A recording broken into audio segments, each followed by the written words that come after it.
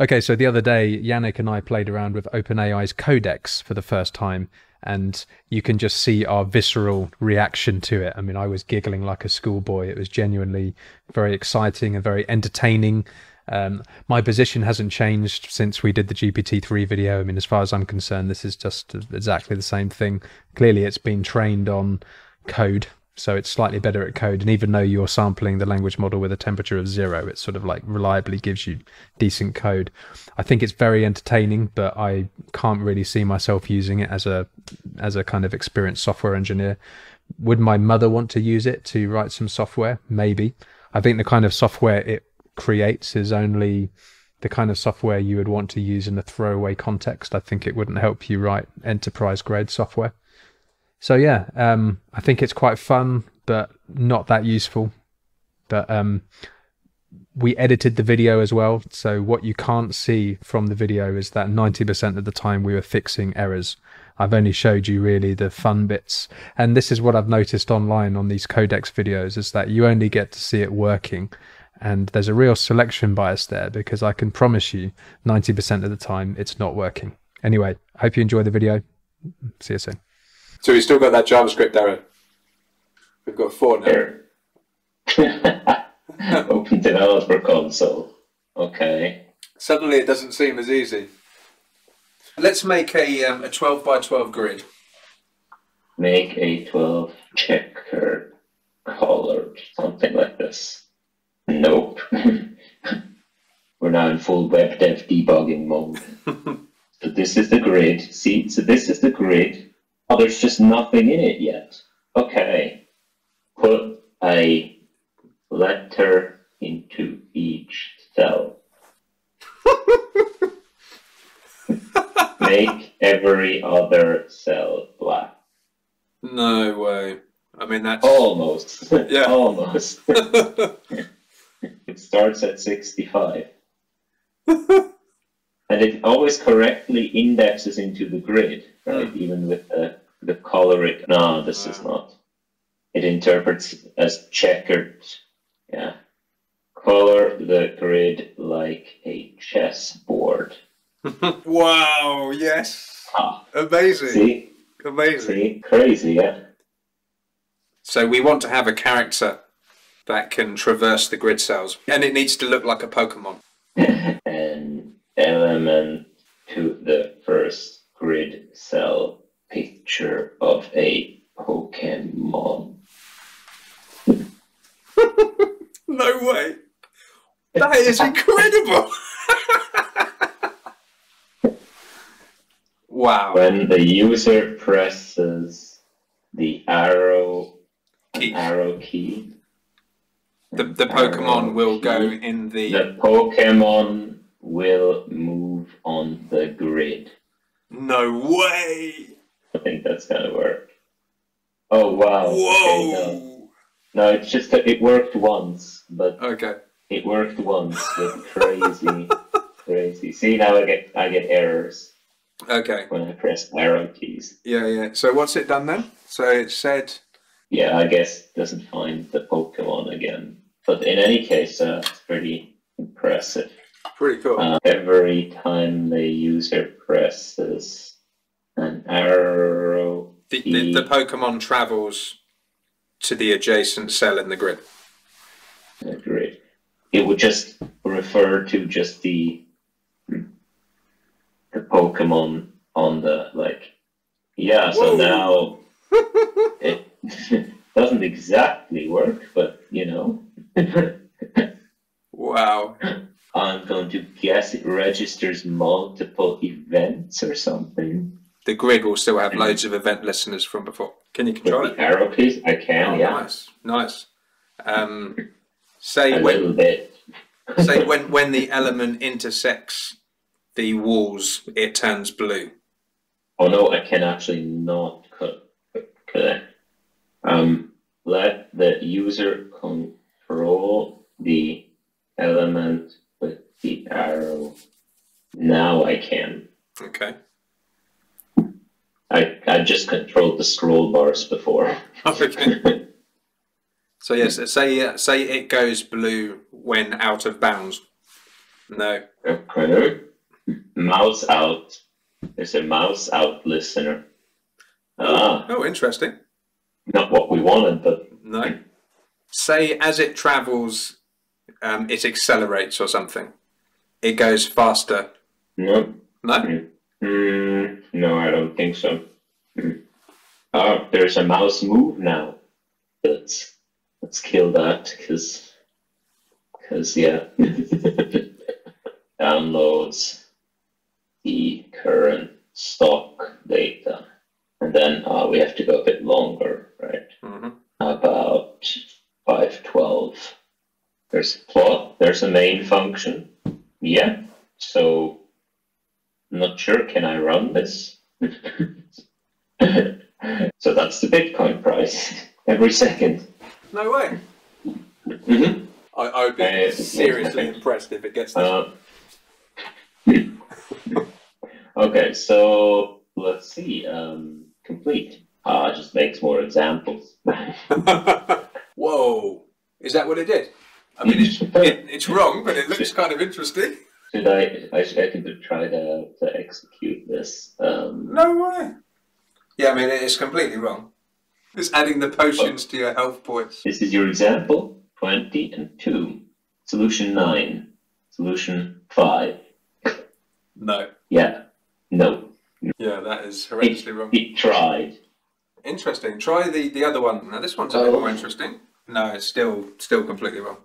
5. No, wait, I didn't save. 3 and 12. Yeah, no, it's just What does it do? laughably wrong. It's supposed to be looking at the first order differences.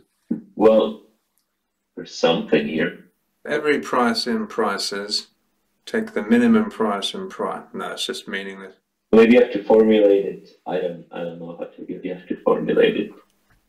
Well, now we get into the loops. Yeah, I was getting so excited about Codex, and now the reality is setting in. We're using it wrong. Yeah, your goal is to write the program. I think you need to write it as if it appears in code, right? Implements an algorithm that will find the 2 elements that are closest to each other in a list. Maybe not. Index out of range. Okay, doesn't work. But a good try. They could design a SQL table. I want to design a SQL table where there are products and customers.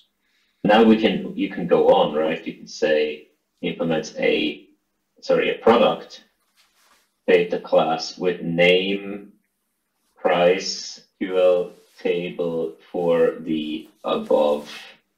There is a product. There are the purchases with foreign keys. Oh, it gets SQL insert statements. We're not done yet. Yeah, we've got some question marks. Every track, it could be in, I don't know, 128 languages. And it needs to be sparse. Let's say there's a translation for every language, and you want it to be sparse, so it only records the translation for that particular language, not all of the languages. Which should be sparse. Yeah. Right. But here, look, it does it even with the SQL alchemy, right? Wow. So now here's the locale. Yeah. I'm not sure exactly what this. Track ID, locale. Then you have the language, but then you have all of this stuff. I'm not sure if that. I think that has done what I've asked though. So it's going to create for a track, for a locale. It's going to create all of the title and everything. So it's done it. Okay. That's pretty cool. Well, it just. Whoa. It just imports all kinds of support vector machines. Yeah. Implement an SVM to predict whether the Bitcoin price will go up next week. Hey, read in data. DF cleaned. Drop some columns. Random seed 42. Train test split. Scale the data. Create SVM model. Fit. Predict. Accuracy. Confusion. Well, it's just done like a standard SVM. And now it has essentially nothing to do with the Bitcoin price, right? So you'd have to get that data somehow. Say John Carmack's fast inverse square root. But this. Yep. Okay. Yeah. Yeah. Explanation. No way. That's pretty good. It's basically from Wikipedia. Traverse my documents folder and find a file that contains 2 consecutive A's in the name. Okay. Damn. Pretty JSON. good. Interesting. I mean, that's kind of useful. Recursively. Yeah. Okay. Well, now it's just comment mode again. No, but it uses a different method. Now you use graphy.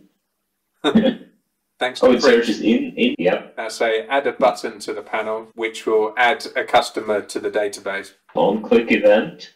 So there's no, add customer. Oh, yeah. The inner HTML. That's brilliant. After 10 customers have been added, delete all the customers. Okay. Well, no, but delete customers works, but it also deletes the buttons. So. Okay, why don't we start again and let's have the notion of a data store. Customers and their products. Create a function that can add a customer to the data store. Well, that's I guess real life. How do you do data store in JavaScript, right? Well, why don't you say create a customer's data structure? That's pretty good. Every customer has a name, a customer number, a unique customer number, and a location. It's pretty good. Now, create an array to store the customers in. Okay, and add a customer called John who lives in Sacramento. Quite impressed if it gets this. Wow. Oh, that's fine. Yeah. That's pretty cool. Display the customers on the panel. Why don't we add a text box on the panel to add a new customer to the data store? Add a text box and a button to create a new customer. A form. Let's see whether it gets that. No way. Nice. That is pretty cool. See? Number 3, location. This doesn't do anything yet. Was there an event? When a user click submit the form, add the list and update the list display. Yeah. Right. So press the add button? Yeah, I did. Oh, you did, okay. It's definitely called. Oh no, there's an error. Okay. I don't even need to specify what the function does. Do you see this? On the right, it already implements this function that pushes the new customer. That's crazy. This submit thing is not called. So how about I can do this manually, I guess. Equals submit button event listener click. Okay. So now Okay. Say add a delete button for every customer. Yep. No way. Yep. Look at that. It worked once. Now it doesn't work anymore. But... That is insane. Yeah. Sick. It is pretty impressive in some ways. I could see how this could be really good. Yeah. It's just, unfortunately, not good enough. Something magic, every now and then we've had a taste of, wow, that's really cool. But the reality is, it wouldn't save us any time. Now it just displays the location itself. That's what happened. So what do we do with the map of Great Britain? Okay, so now underneath the map, display the population of Great Britain. No, it doesn't. No, it's just changing the inner HTML. Well... Okay. It does set timeout, but this should be set interval, no? Yeah. Now say alternate the color from blue to green every second.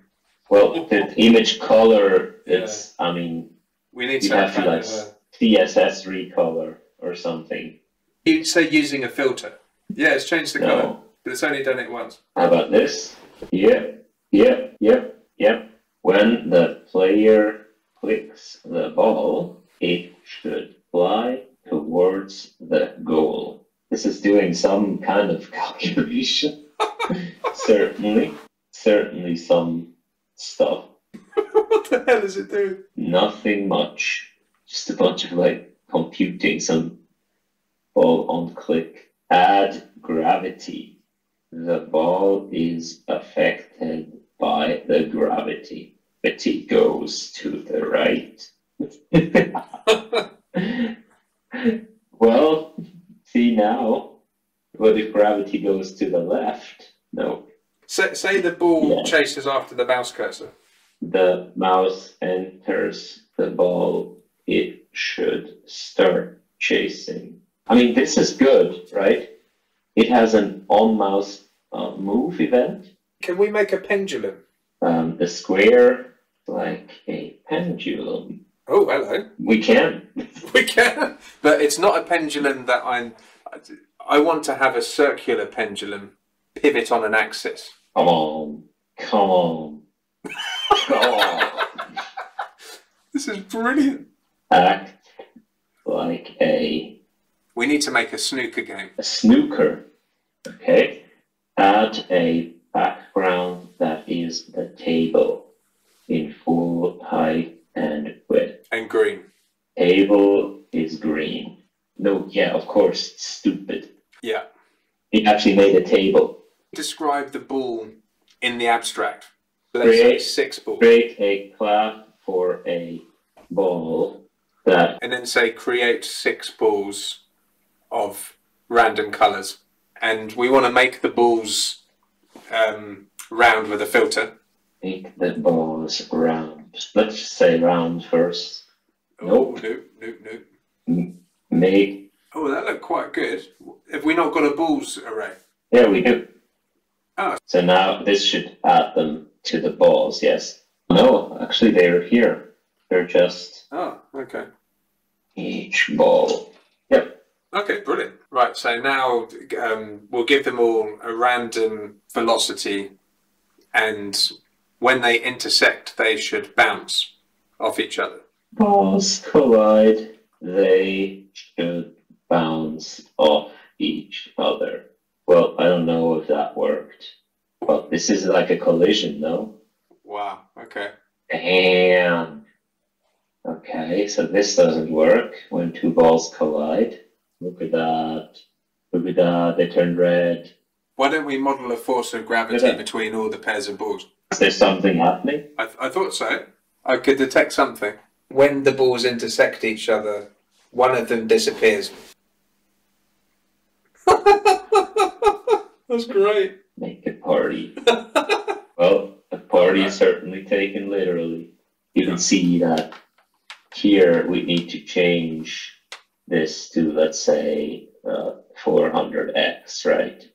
And like 300y, because it's probably not good at that. Yeah, see, crazy. Go crazy. What does it do? It speeds it up. When they intersect the hole, the ball disappears. Add a small black hole. The ball is deleted.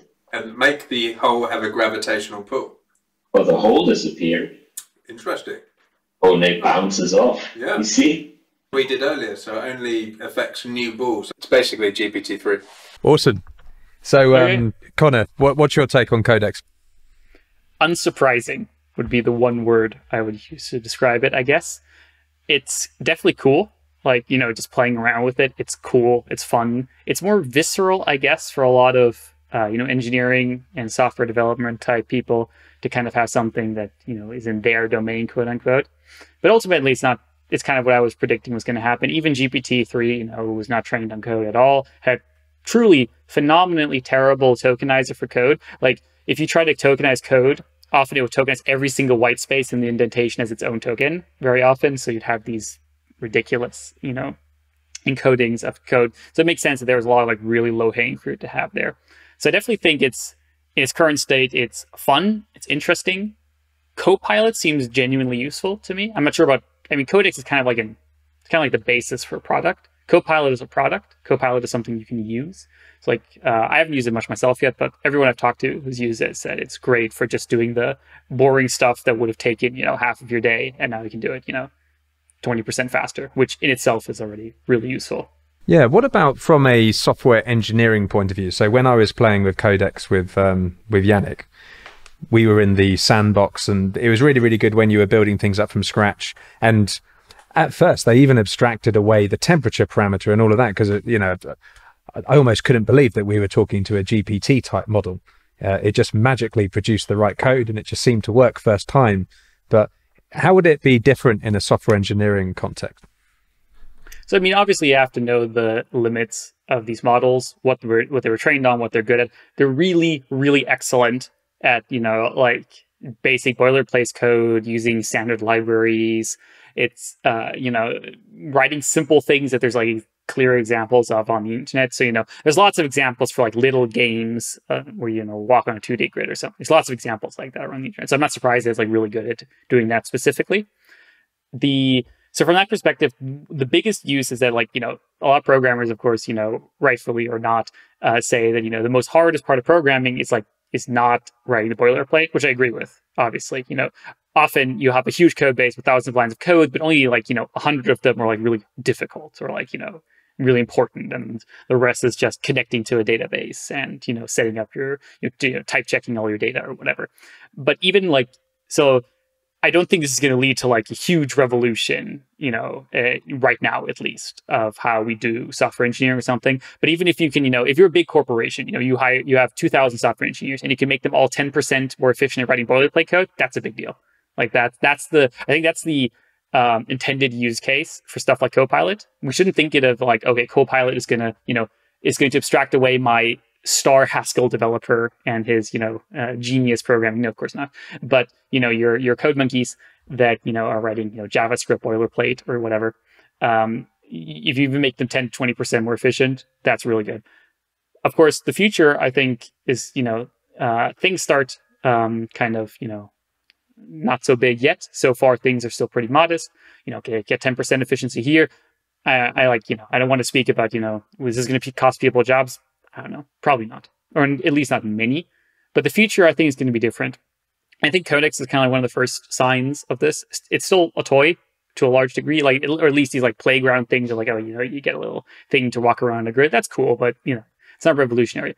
But I think in the future, as these models get better and better, just kind of draw a straight line. At some point in the future, I can create an app or a startup or something just by talking to my computer like that. I just give it natural language instructions. I want to create an app that does this and this, and it has this property or whatever. And the models will figure that out. They can't do that yet, but I think if you just extrapolate outwards, it's pretty obvious that it's coming. Interesting. Yeah, one of the things that Yannic and I did was we made a customer database. So we said, I want to put a customer in the database and I want to have a form to add a customer in the database. And remarkably, it worked quite well, but the kind of code it produced was quite hacky. I mean, it was setting the inner HTML property, for example, on an HTML element. It was doing all the kind of stuff that you're normally not supposed to do. If we were doing it in real life, we would have some kind of enterprise framework, or we'd use an MVC product or something. Or actually, if I was inside Google, they have their own custom end-to-end framework. They have their own kind of software engineering is all about modularization and finding a kind of information architecture to fit your problem. So that wouldn't necessarily exist in Codex's memory bank. Yeah, absolutely. Like, as I said, I think you shouldn't think of Codex as replacing product managers, but it's as supplementing the people who, the product manager manages.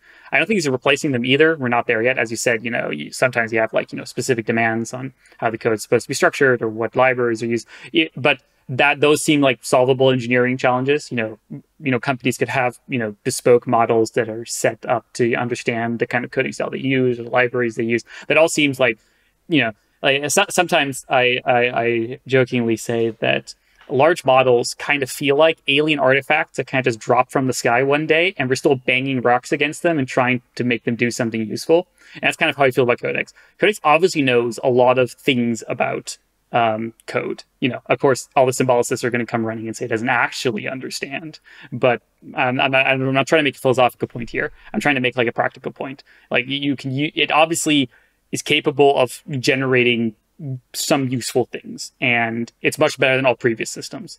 And if this continues to extrapolate, which I think is a good null hypothesis to have, if it continues to improve, you know, this is the very first time any product like this really has been built at this scale and this level of capabilities.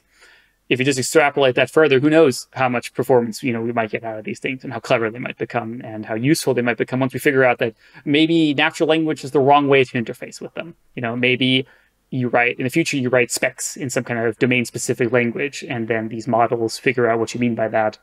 And then maybe the domain-specific language is not formal, so it's not like it's somewhere in between a formal language and natural language, or like it's like natural language but annotated with some kind of, you know, descriptive or whatever, and that gives the model enough hints that it can write like really good things. Or maybe you just write tests, and then using the tests, it will, you know, extrapolate what the code is supposed to look like.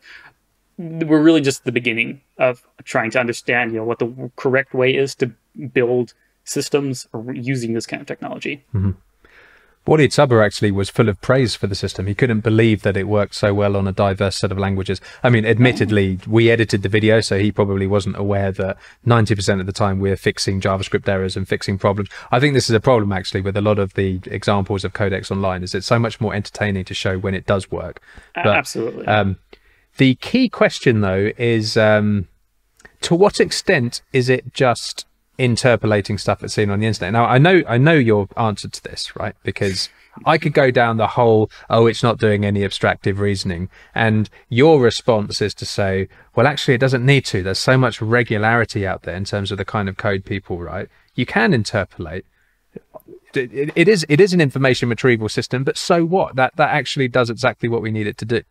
I mean, I would argue that I have yet to see any convincing evidence that, you know, humans do something that isn't very similar. Like, have you seen high school students do math problems? Have you seen like beginner programmers program? It's not that clever.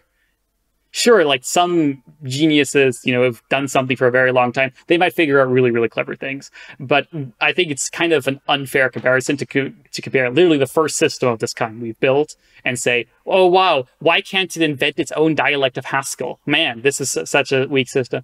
Sure, I think, like recently on Twitter, I retweeted a funny thing where it's like, you know, those classic examples where you give people like a question where it's like 4 + 4 × 0 =... And then like half the people will say 0. Yeah, loads of people got it wrong. Yeah. There's a kind of implicit, like almost like status or related implications of words like interpolation, or it's just memorization. That's the just does a lot of the heavy lifting here, in my opinion, is that I think sufficiently sophisticated interpolation or sufficiently sophisticated memorization is indistinguishable from intelligence.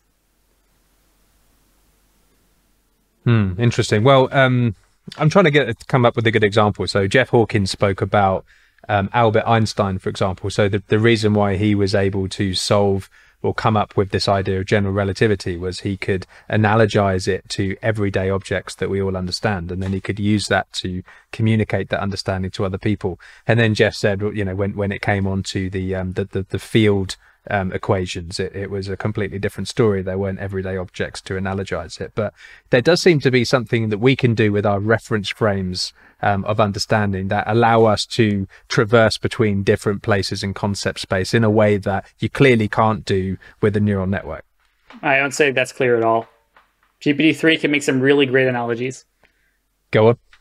I mean, it's just like, you know, I've seen many people try this where it's just like, you give examples like, you know, X is to Y like Z. And you just give it a bunch of examples like that. And some of them are pretty clever. All of them? Absolutely not. Again, have you listened to humans lately? Most people are not Einstein. And in many ways, you might argue maybe Einstein just, you know, got lucky.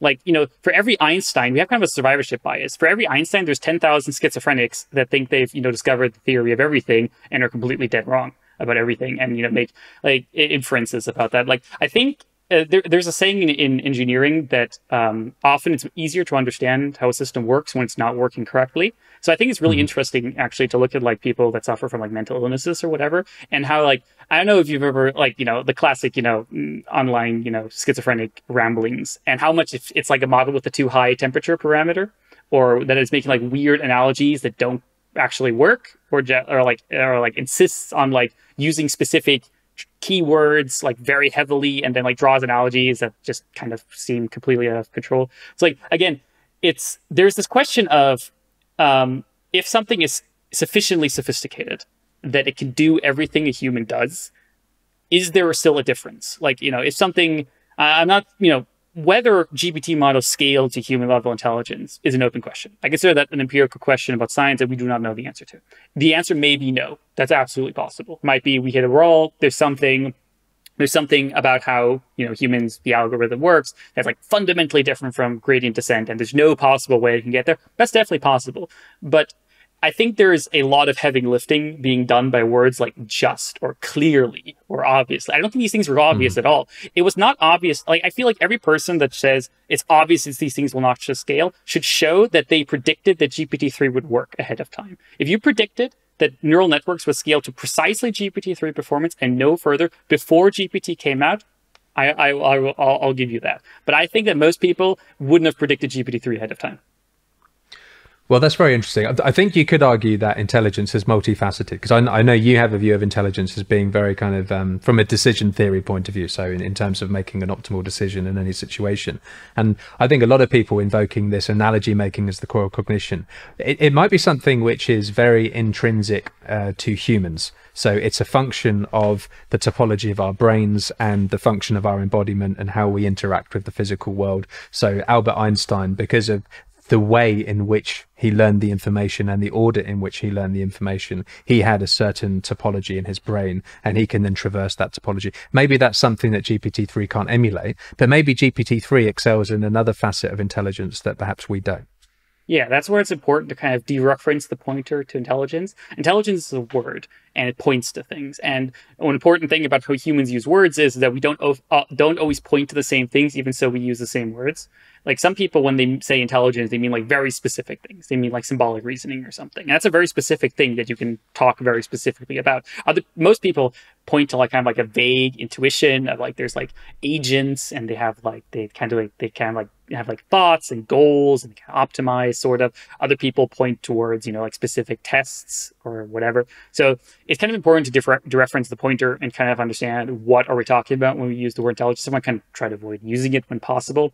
So ultimately, I think it's like we should use our words as tools. Is that when I use the word intelligence, what am I trying to accomplish with this? What am I pointing to? Which concept do I care about of all possible things intelligence to refer to? What I personally care about is the ability to solve problems. Is that obviously in our world, there are entities which we can pretty reliably point to as being intelligent and being able to solve certain problems. Like, we can point to a rock and say, that's definitely not intelligent. And we can point to a human and say, yeah, that's definitely intelligent. And there's some things in between where like insects or like, animals, we're like, is that intelligent? Maybe, kind of, depends on how you point it. But there are like some clear examples. And there are some things, and there's many things that humans have that rocks don't, and vice versa. It's like, so the way I see it is, what I care about is that these systems can solve problems, that they can solve very hard problems that a rock can't solve. Like, there are situations where I want a rock. I'm building a wall. I want a rock to just sit there. I don't want it to spontaneously have goals and start walking away. There are other situations where I want to hire somebody, and I don't want to hire a rock. I want to hire someone who can do the job and solve the problems I can have. And then so that's kind of the meta discussion. Then you have the discussion of like, okay, but what is the thing? What is the thing? Is it symbolic reasoning? Is it some kind of specific algorithm? Is it a class of algorithms? And I don't know, obviously. I don't know how the brain works. And I don't know how unique the brain is in how it works. There might be, many ways to skin a cat. There might be many ways to achieve performance, but, may have a very alien architecture. And like if an alien came to us from and from a seventh dimensional, universe, and it looks at the world around and it's completely incapable of functioning. Like, it's like, where are the other dimensions? I cannot function. And it's just completely stupid. It falls over and dies. is that thing intelligent or not? In our universe, it just falls over and dies. But in its universe, maybe it was the Einstein of its universe that figured out the 7-dimensional, equations. So it's not super simple to define intelligence in that way. So I try to focus more on the practical aspect. Is like these models, in some sense, have become much better at things that we would traditionally associate with intelligence. 10 years ago, we could barely understand a picture, barely play Go, barely do any of these things. Nothing like GPT-3, nothing like Codex. All of this was very far away. I think there is some sense in which these models have become more powerful. Can I formalize that? Not really. But I'm not sure how important that really is. Interesting. No, you're so right, though. I think when we invoke the word intelligence, straight away we have a very anthropocentric conception. And also, if you've been listening to J. Mark Bishop, his Dancing with Pixies Reductio, he has this thought experiment that even a rock has an infinitude of conscious experiences, but that's far too philosophical for now. Anyway, Connor, thanks so much for coming on. I really appreciate it. Pleasure as always. So just like a bank job, Dr. Kilcher, what's your take on Codex? I don't think it's ready yet for what they advertise it as.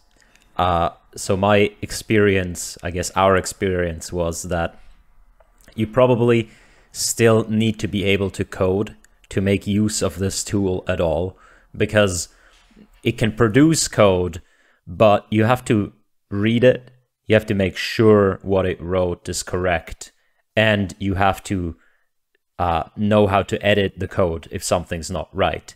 In addition to that, if it doesn't do what you want, you often have to reformulate yourself. So for example, if it's like check if two balls intersect, when you have like a game where balls fly around, it would sometimes just check once, like right now, do two balls intersect? Then you have to reformulate, like make or continuously check whether two balls intersect, or create a function that checks whether two balls intersect and then continuously run that function. So you have to almost like be a programmer in order to interact with this system properly. So there are some things that I feel it's very bad at, namely like lead code algorithm questions. I don't think it's like, it's quite a ways away from that. Give me, for two lists, give me the elements that is larger than the blah, blah, blah, and the mean of the blah, blah, blah. No. However, there are things that it's really good at, namely almost like the boring things of coding. So create all SQL statements for a particular data model. We've seen it be like extremely competent at that, right? You give it the data model, right? You say, have a customer, it has a name and sort of a basket of items, and then the items are products and they're in stock and whatnot. And it would even understand the foreign key relations and all, would just create your SQL statements for you.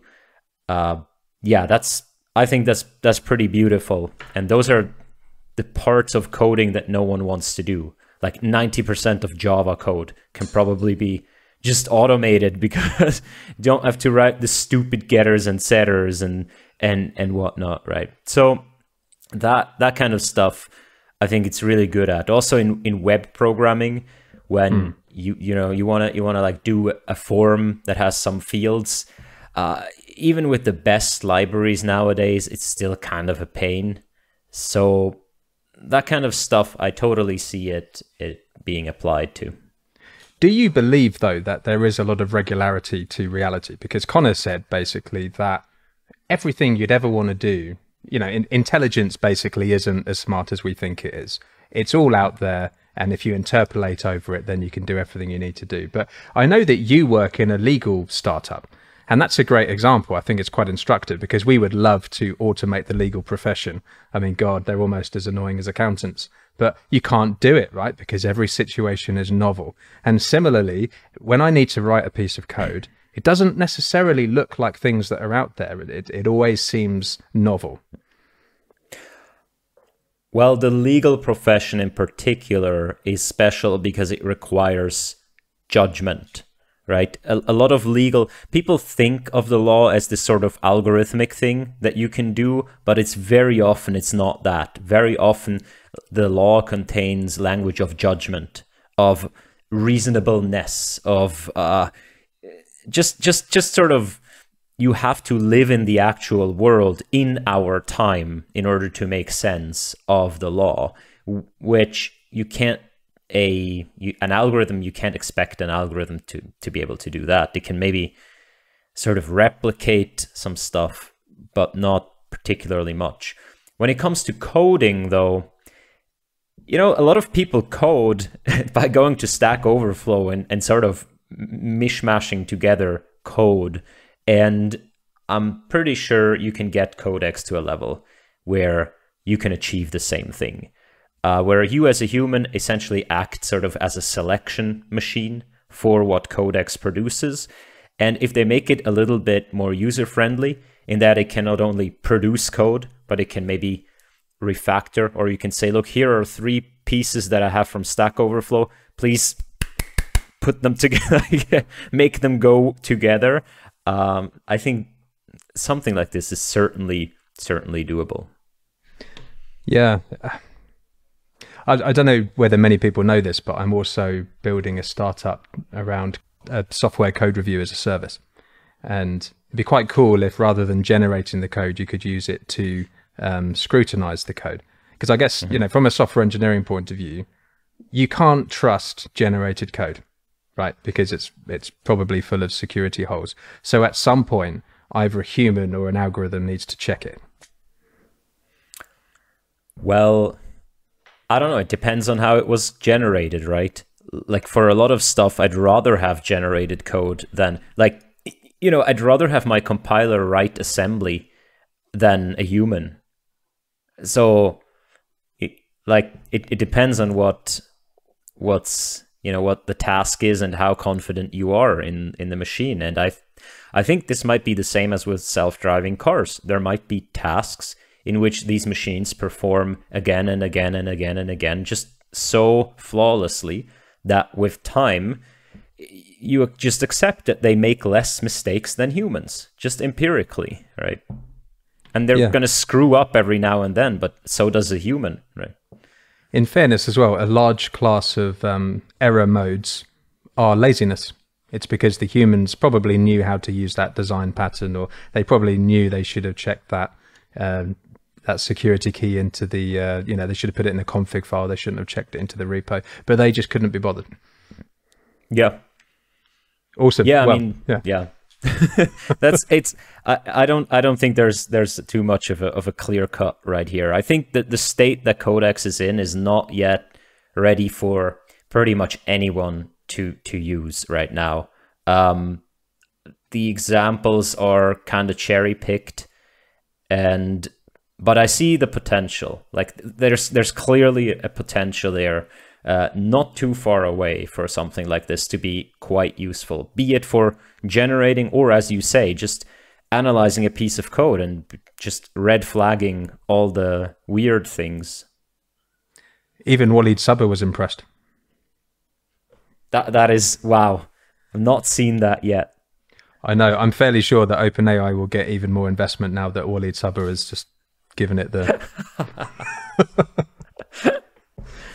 Awesome. Dr. Kilcher, thank you very much.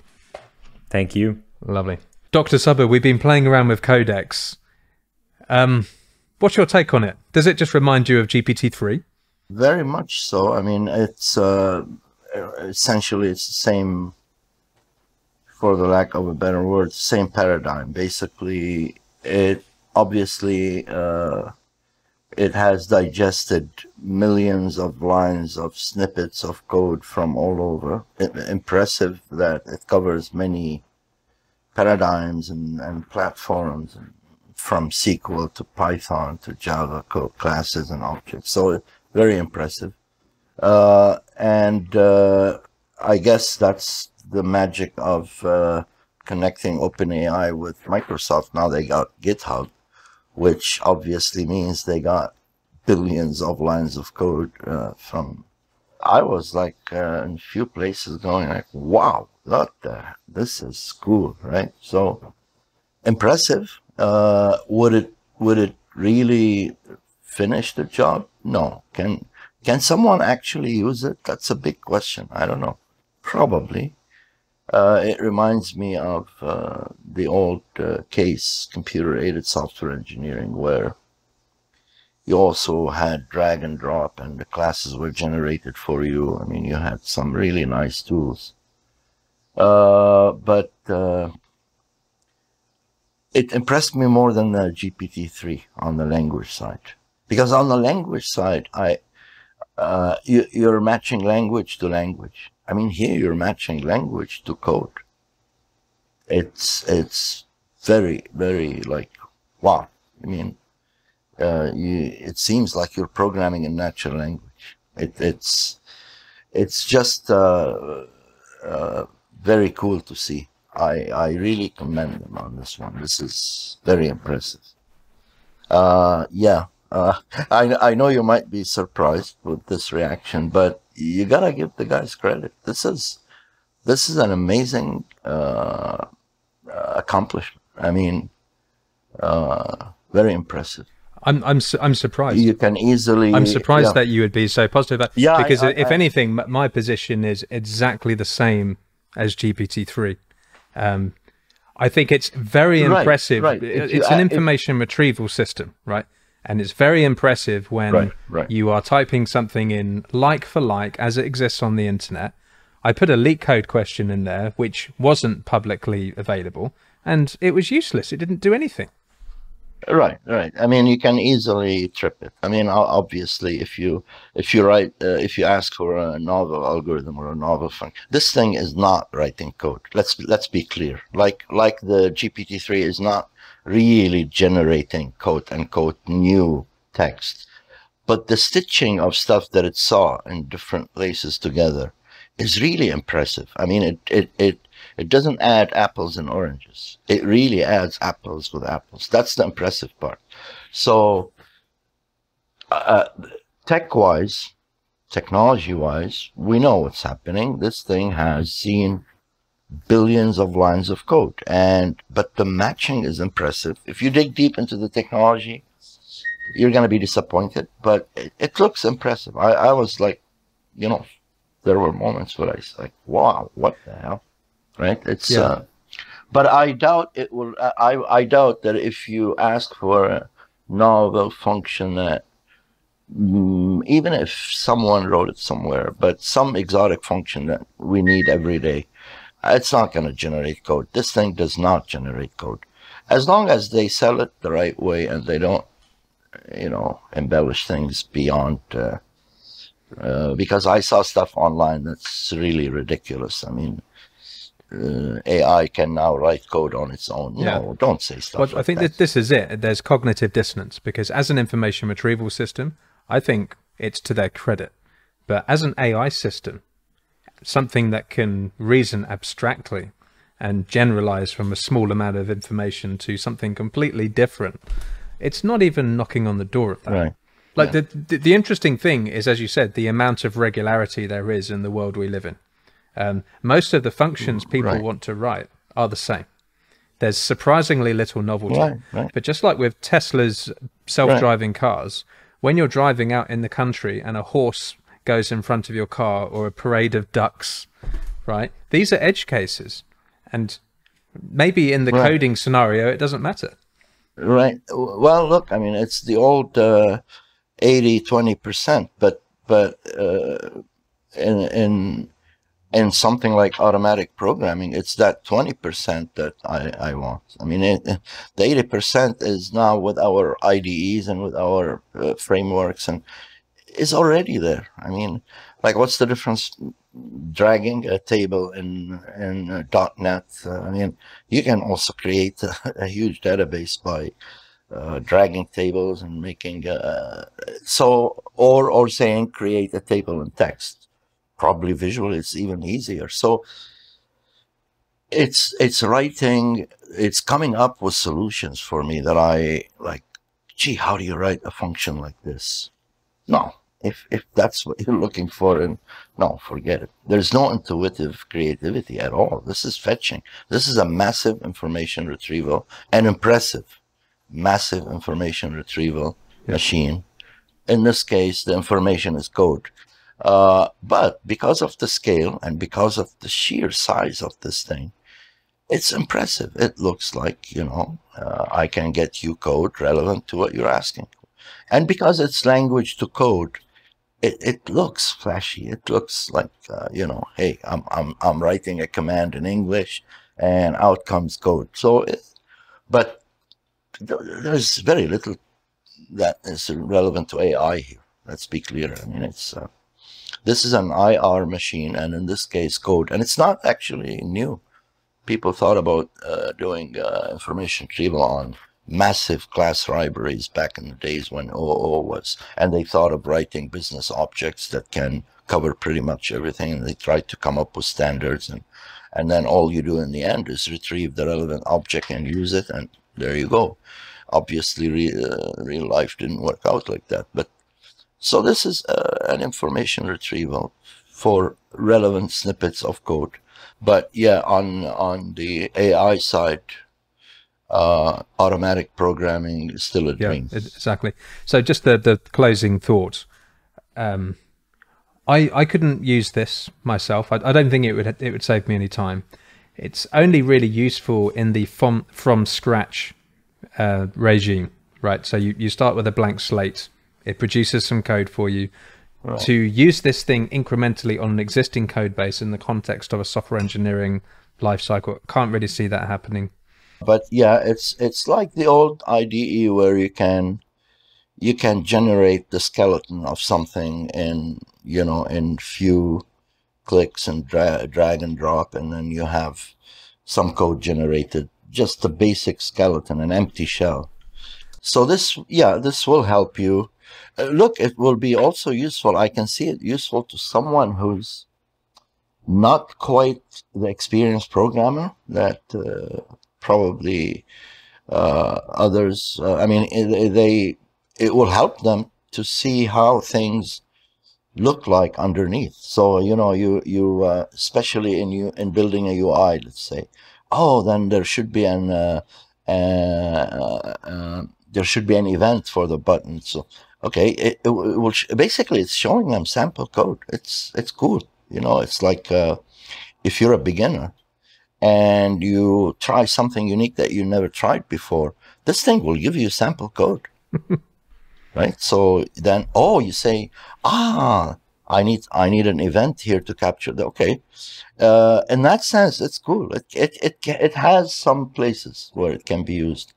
I can see it in training or even in high school programming courses, like, oh, look, guys, this is what this is how you create a table. So let's say you want to create a table for a customer with name, age.